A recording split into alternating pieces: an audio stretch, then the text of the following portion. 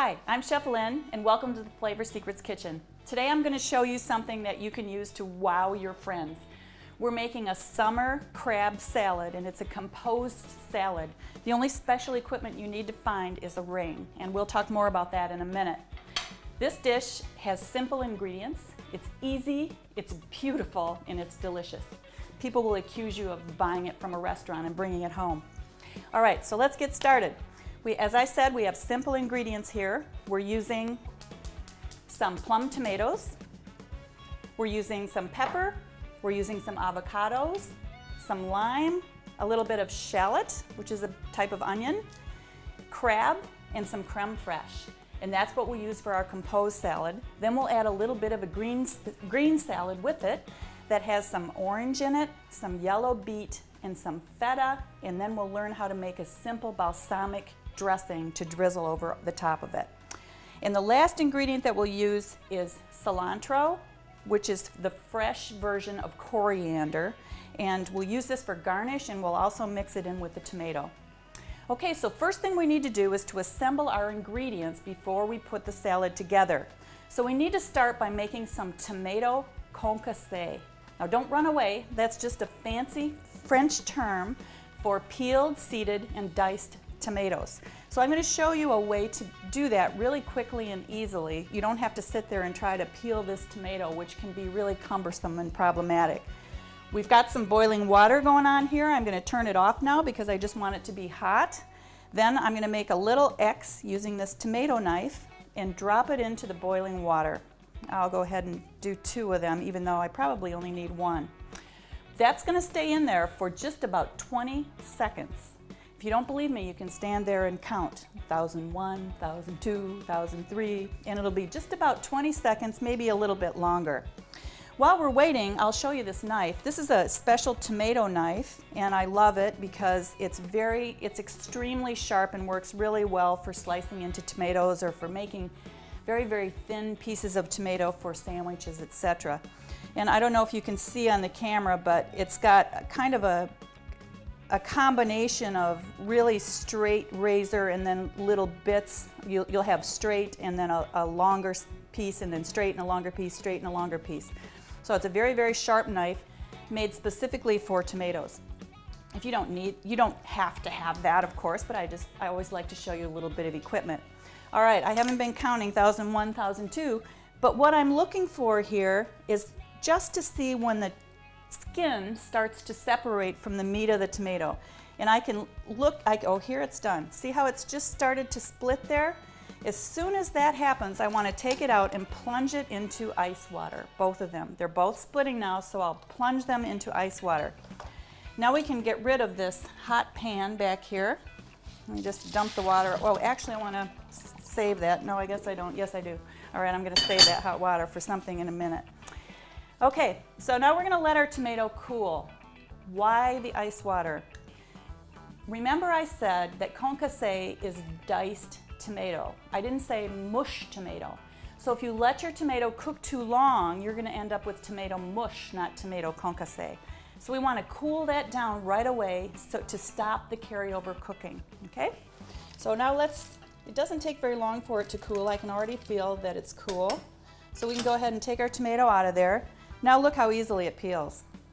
All you have to do is grab this and peel it right off, and you've got this beautiful, gorgeous tomato. If you do this with cherry tomatoes, then you can slice those in half and put them on a salad, and that's really pretty too. Looks like you're just an expert at peeling, even though you might not be. All right, now I'm going to cut this tomato in half, and then in half again. I'll bring this back up here.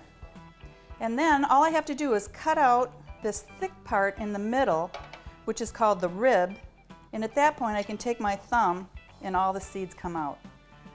You can see that what I'm left with is a pretty petal, which also looks really nice on salads if you want to go to the trouble, especially if you do it with the tiny little cherry tomato. Okay, so this will take me just a second to get through these 2 tomatoes. Let me peel and seed these, or cut out the rib and seed these. Drop all the seeds in here. All right, and then we have one more tomato over here. Again, we can grab it on the end and pull the skin right off. Isn't that a great trick? This one could have stayed in there like 2 seconds longer. It's pulling a little bit harder than the other one.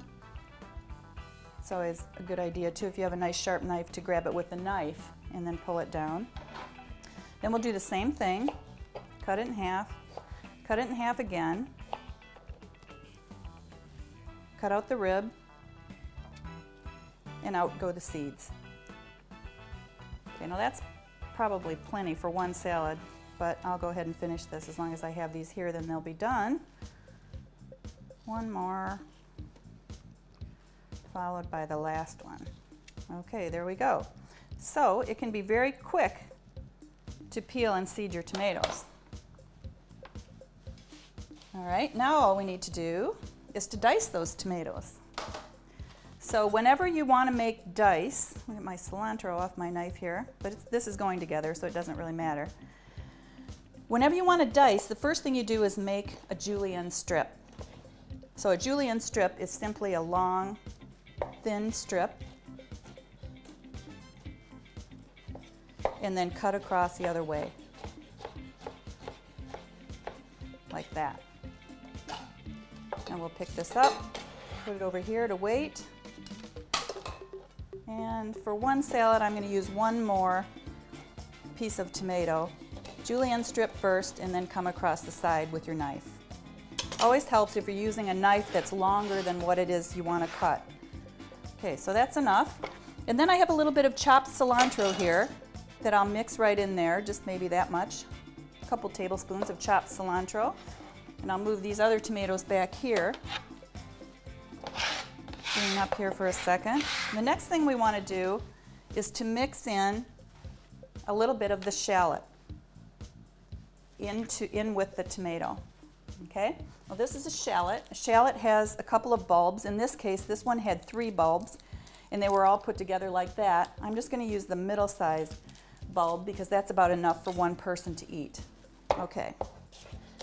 Now, to cut that tiny little bit of shallot, the easiest way is to just rock my French knife, which is what a French knife is made for. This tip is for rocking. This flat part right here is really the cutting surface. Okay, so I'm just going to go through this until it's really tiny. Be careful if you keep your knives really sharp, which you should, because you probably will cut yourself less if your knives are sharp. Your knife isn't slipping around. And as you can't see, but I'll tell you, I have a wet cloth underneath my cutting board.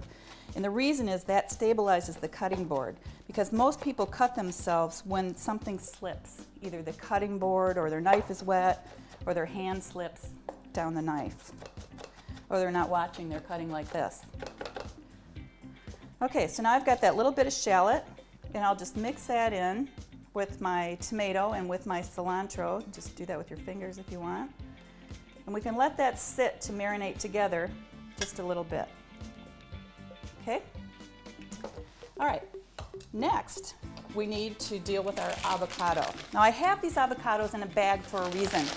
They weren't quite as ripe as I wanted when I bought them at the store, so I put them in a bag to try to ripen them. Now most people think that if you leave your avocados sit in the sun, they're going to ripen, but this is really the fastest way. As they ripen, they release a gas, and that gas ripens the other fruit that's in the same bag at the same time, and it causes them to ripen faster. So you can see this one is nice and ripe. Now did you see as I was doing that, I pressed into the what do you call that thing? I can't think at the moment. The pit. Pressed into the pit with a knife. So then when my avocado came apart, the pit came right out. Okay, so I'll just throw that back here too. And then it's simple to get the avocado out. You just need to take a large spoon. I'm going to take like a tablespoon size spoon here and fit it in the bottom of the avocado like this, and then scoot around it and drop it out.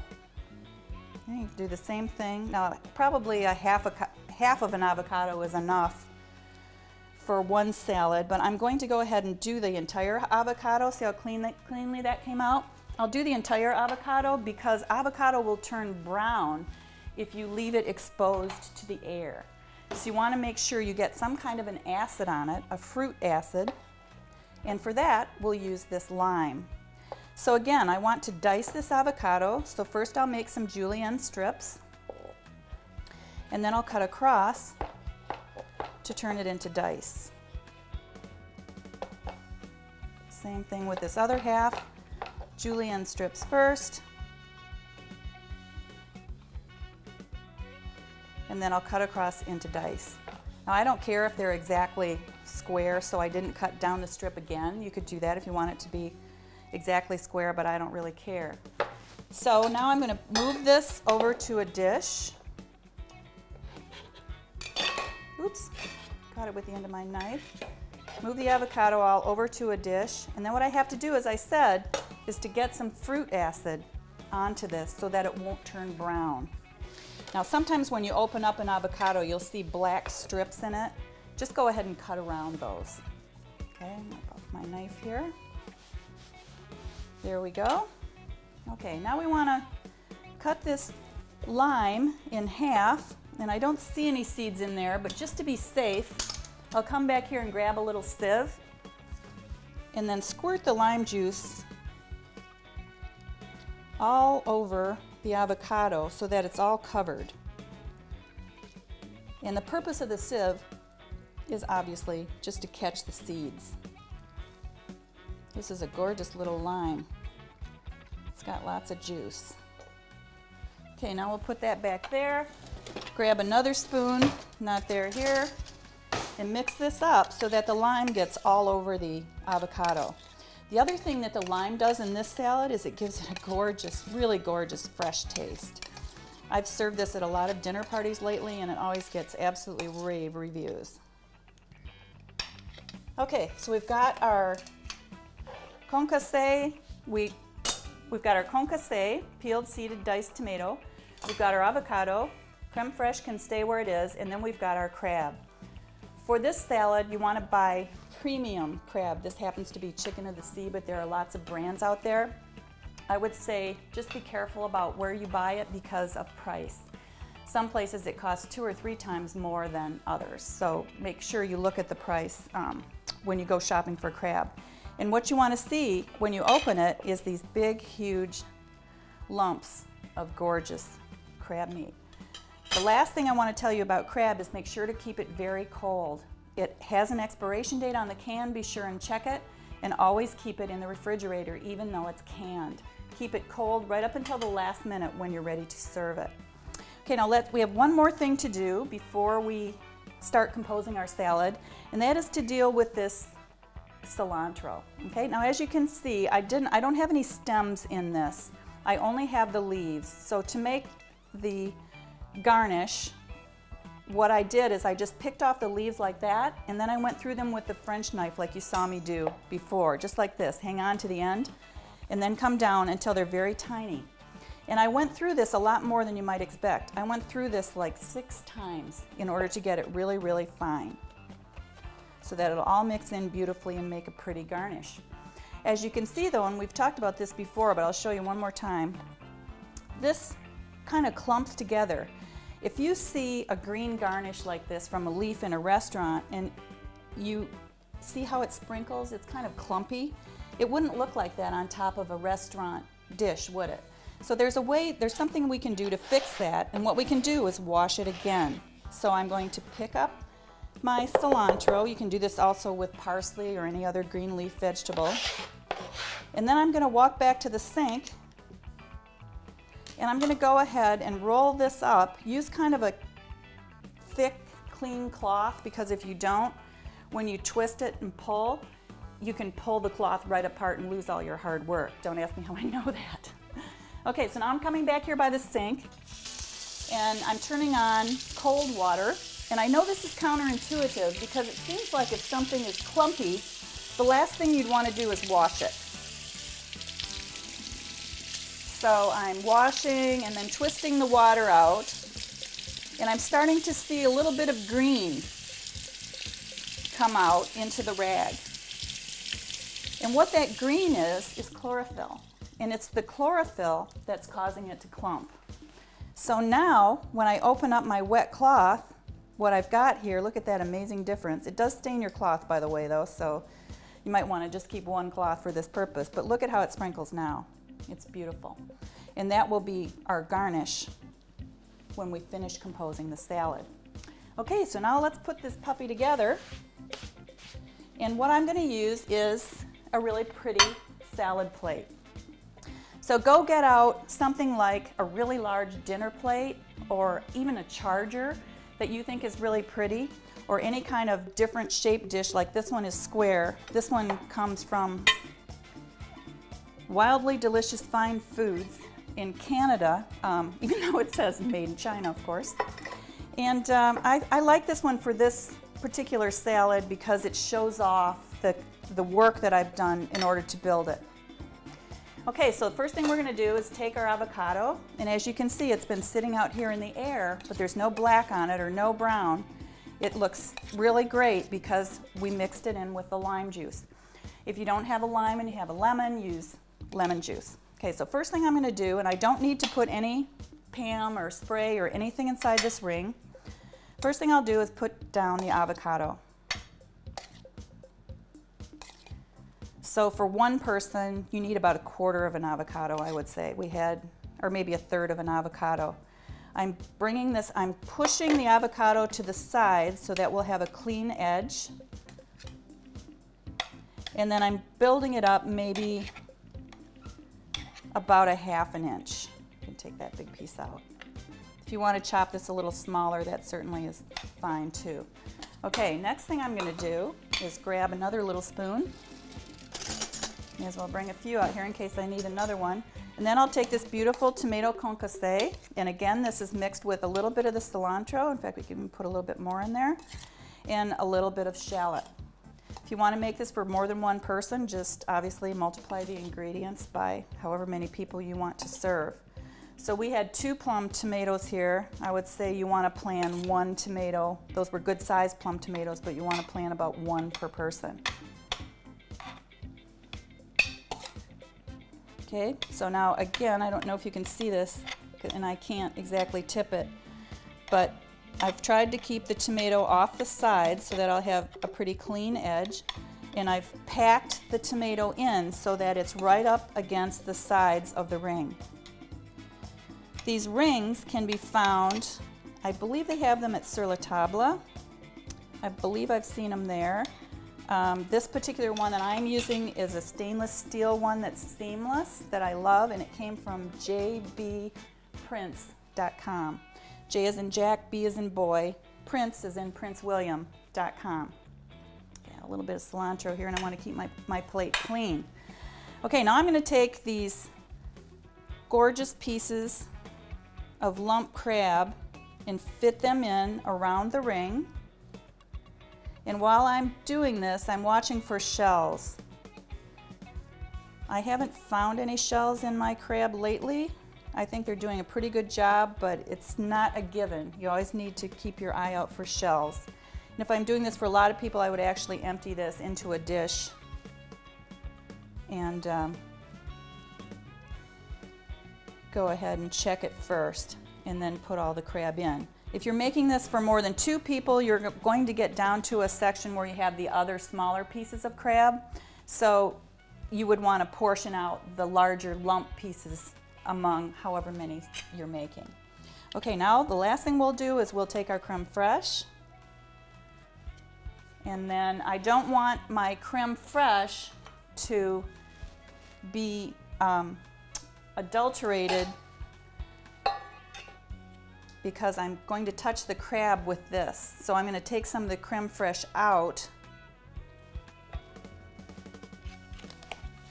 And then if I needed to get more, I would take a clean spatula. Do you see what I'm trying to say? I'm not saying it very well. And then we're going to just paint the creme fraiche, which is a kind of a light, gorgeous sour cream, on the top. And I want to put just enough on here so that the crab is completely covered. This has been sitting out a little while we were waiting today, but it will be a little bit thicker and easier to work with if you take it straight out of the refrigerator when you use it. Okay, so then the last thing we want to do is put our garnish on here, and I don't care if some gets on the plate. I just want to decorate the top of that, and actually it's kind of nice if some of it gets on the plate, because then if you have any smudges on your plate you won't see them. All right, and plus that looks pretty. Okay, now we're going to make a little bit of salad to decorate this too, and I'll show you how to take this off in just a second, but first we want to make our salad. So we don't need any more of the coriander. And what I'm going to use today is two kinds of salad leaves. This one is red leaf lettuce, and this one is Bibb lettuce. And all I'm going to do is make kind of like a chiffonade, roll these leaves up,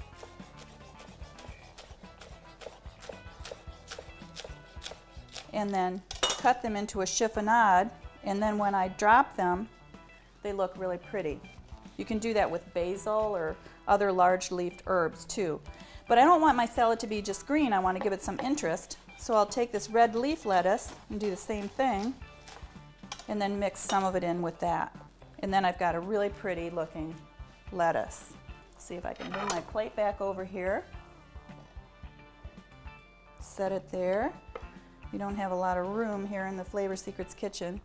And then I'm going to arrange my salad sort of, did you see how I dropped it in a heap so that it looked really pretty? Move my lettuce out of the way, and do you notice I'm scraping with the back of my knife and not the sharp side of my knife? The reason is that if I scrape with the sharp side of my knife, it'll dull my knife.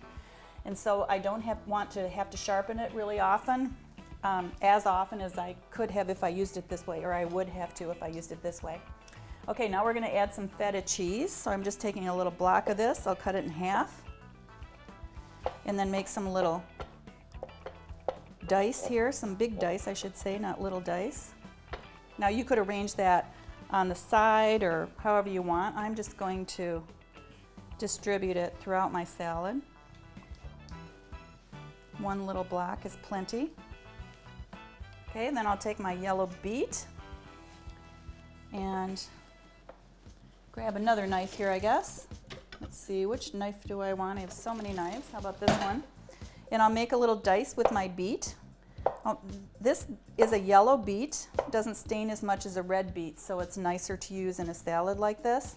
You could use the red beet, but then you'll get red goop all over. So I like to use the yellow, and I also like to use the yellow because it has a little bit milder taste. So I'm cutting this again into julienne, basically, and then down into dice. So that was just maybe a half of a yellow beet. The beet was peeled, and then I cooked it in boiling water, slightly boiling water I should say, for maybe about 20 minutes until I could just get a fork into the beef, because I want it to be just a little bit firm to the touch. Okay, next I have an orange. All I've done so far is to peel the orange, and I want maybe a quarter of an orange per person. So we'll just cut some squares of orange, arrange them around the salad on the top, and that's it for my salad. The only other thing I like to add to salad, I'm going to wipe my fingers off before I stick them in the pepper, is a little pinch of pepper. Okay? And if you want to, you can take the pepper kind of out and around the plate. Sort of makes it look more symmetrical. The last thing I'll do before I serve this to a guest is to drizzle it with a balsamic vinaigrette. Vinaigrette is really easy. It's basically 3/4 of a cup of olive oil, a nice tasting, good extra virgin olive oil, and 1/4 of a cup of a balsamic vinegar that you like, that has a nice strong taste. And then I just put a little bit of salt and pepper in it, and I stuck it in this little tube thing, so that or this little squirt bottle, I guess you call it, so that I could just really control where the dressing goes. And those are cheap. I think you can get one probably for 50 cents at the drugstore. And the last thing I have to do is just to open up my ring and get rid of that. And to do that, I need a sharp knife, one of these smaller knives. Just a second, I have to rinse this off.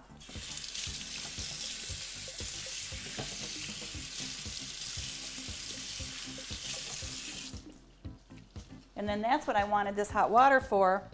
Whenever you're cutting cake or you want to really separate something from something else like this, some cream from the stainless steel, if you get your knife hot and then wipe it off, I've got a clean towel underneath here, and then while it's hot, take it around the edge. And all I have to loosen up here is the creme fraiche, because the rest of it will come away just fine. Okay, now all I have to do is to lift this carefully off, and I've got a really beautiful composed salad that would work well and be beautiful in any restaurant. Now I'm just going to add one more thing, and that is a little bit of roasted asparagus. You don't have to add this, but I had some and I thought it would be a nice touch.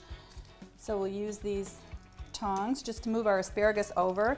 And I chose an odd number of asparagus spears because odd numbers always look nice. And I put these in a 400-degree oven. I just brushed them with a little bit of extra virgin olive oil, and then I put salt and pepper on them. 3 would be nice, or 5 would be nice, I think.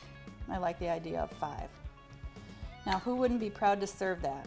Asparagus is really fresh and good right now. It's summertime in Michigan. And just a little maybe obscure fact that you didn't know, Oceana County in Michigan is the second largest asparagus producing region in the world. Second only to someplace in Peru, I don't know where. But anyway, what you've got here is an absolutely beautiful, fresh, delicious, composed salad, summertime lunch that anyone would love. Hope you'll give it a try. I'm Chef Lynn from the Flavor Secrets Kitchen. Enjoy.